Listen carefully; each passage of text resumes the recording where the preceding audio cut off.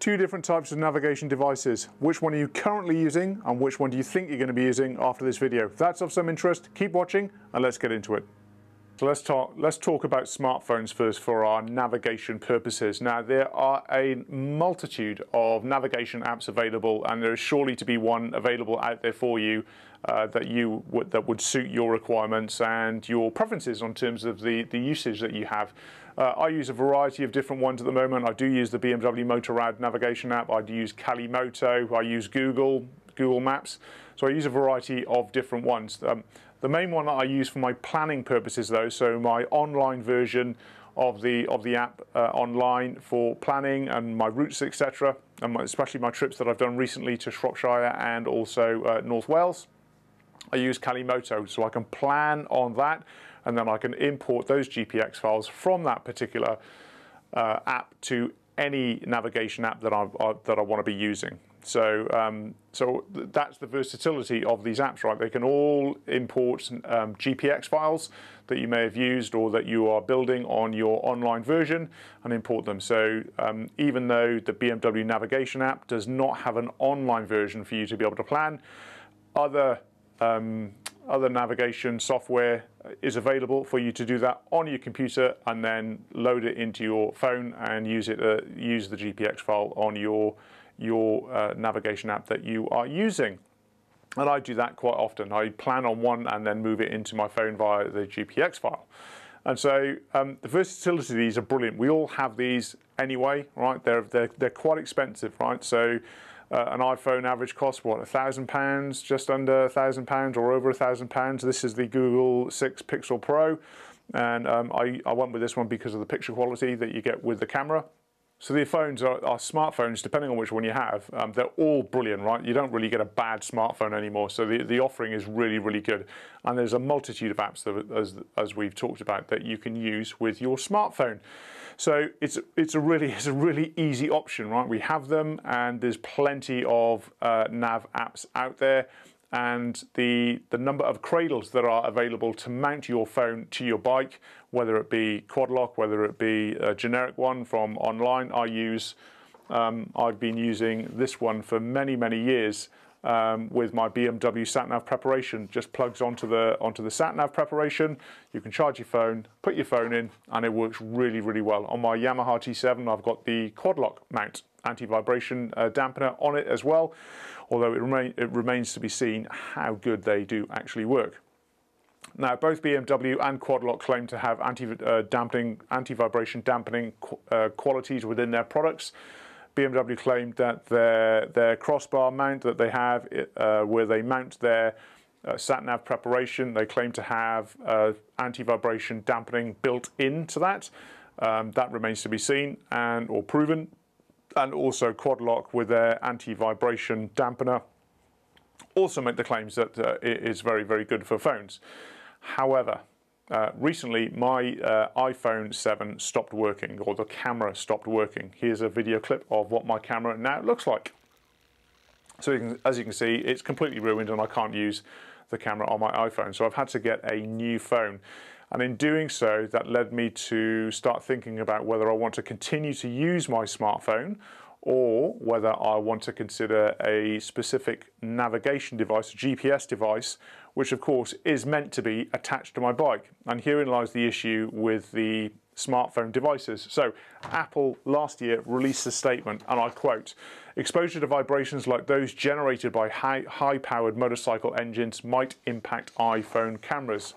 They go on to say that the OIS, which is the optical image stabilization, as well as the AF, the closed-loop autofocus that the iPhones have, they go on to say that the OIS and the closed-loop AF systems in iPhone are designed for durability. However, as is the case with many consumer electronics that include systems like OIS, long-term direct exposure to high-amplitude vibrations within certain frequency ranges may degrade the performance of these systems and lead to reduced image quality for photos and videos. It is recommended to avoid exposing your iPhone to extended high-amplitude vibrations. And I'm sure that's going to follow on to their warranty, where they will not replace your phone or repair your phone based on their warranty now, because I'm sure there's many a claim that has been coming through because of this, and as a result they've put out this statement. And I'm sure this is going to go across smart devices or smartphones across the board eventually. So we have our smartphones not built and not meant to be attached to your motorbike, but the development of these smartphones and navigation apps has meant that we've been using them for many years and using them without any issues at all. Certainly for me, I didn't really believe the hype around these vibrations coming through the phones and damaging my phone until it actually happened to me, and I don't want to go through the same process again. So that leaves me with a navigation device or a GPS device. And so I have purchased the Garmin XT. So the reason I've gone with the Garmin XT and not the BMW nav5 or nav6 is because the nav5 and nav6 are pretty darn rubbish. There's been so many reported issues with these navigation devices on Facebook and other social media platforms, and for the cost of them as well, £500 or £600 brand new. I mean, they're a little bit cheaper now, and that's because nobody's buying them, right? They've been proven to be unreliable, and I'm not sure if Garmin are actually coming out with a nav7 or not, or if they're going to be updating the software to make it more reliable, but nav5s and nav6s are mostly unreliable. Now, I know that there's going to be many of you out there that have had a nav5 or nav6 and never had an issue with it, and if that is the case for you, then that is absolutely brilliant. Delighted to know that your product is still working tip-top. Many people out there, though, have got rid of their nav5 or nav6s, or it's just become redundant for them because of the issues that they have, and they can't actually sell them on, and it wouldn't be right to sell on a faulty product anyway. So the BMW sat-nav preparation has now become quite largely redundant for me. I am not using a smartphone cradle on there because I don't want to damage my camera on my phone like I have with my iPhone, and I don't want to use the sat-nav the BMW nav5 or nav6, so hence the purchase of the Garmin XT.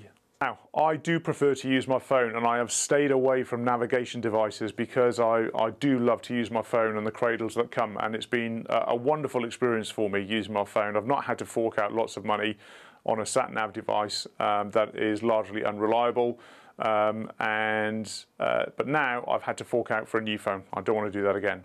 So in purchasing whether you purchase a nav5, nav6, or the Garmin XT or the TomTom 550 Premium, those devices are built to be on your motorbike, right? So within the warranty, if you get damage for anti-vibration or vibration through your motorbike to the device, well then your warranty will cover you for that, because these devices are meant to be and built to be on your motorbike, whereas iPhones and other smartphone devices are not. So therein lies one benefit with the sat-nav devices versus your smartphone, in that they're actually meant to be attached to your motorbike. I've reluctantly made the change to a GPS device, and so that leaves me with how am I going to attach this to my bike. And I'm not using the BMW sat-nav preparation, although there is a bracket that an Italian company makes. I'll put a link in the description, and here it is on screen. They make this bracket to fit to your BMW sat-nav preparation and then attach the Garmin XT. So it's a bracket specifically for the Garmin XT, and so you can choose to use the existing sat-nav preparation on your bike when you purchase that bracket. The only thing is at the moment, though, is that it's relatively expensive and they are out of stock, unfortunately. And so I've been looking around for an alternative device that I can attach my Garmin to because of security purposes. And so in my next video, I'll be showing you the installation of the Garmin XT with the bracket, and it's a lockable bracket that I've got, so it'll secure it to the bike without anybody having an easy opportunity to nick it. So that's going to be coming up in my next video. And so yes, I've reluctantly moved to the GPS device, but looking forward to using the Garmin XT. I'm going to be able to still plan my routes on a online version, and import the GPX file to my device. And the good thing about these now as well is that the Garmin XT also allows you to plan routes off-road as well. And so that's another reason that I've stayed away from GPS devices, is because unless you fork out quite a lot of money for an expensive one, you end up not being able to plan your off-road routes as well if you do some off-road riding, hence why I've stayed largely away from them as well. So things have moved on, which is really good, and so I'm looking forward to giving the Garmin XT a go. I don't know if you're in the same predicament as me at the moment, but if you are and you want to remove your BMW cradle, your sat-nav preparation off your bike, there's a video at the end of this video and also a link in the description. Check that out. It should only take you a few minutes to remove your sat-nav prep off your bike.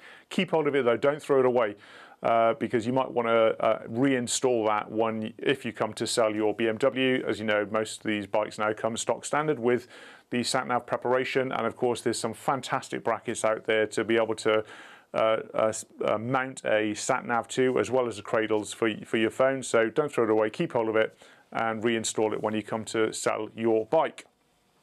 So yeah, that'll show you how to do that. Should only take you a few minutes to do once you've seen the video. I'll come back to the question that we had at the start of the video, and that is, which device are you now going to use? If you're going to continue to use your smartphone, make sure that you get as good an anti-vibration dampener as you possibly can.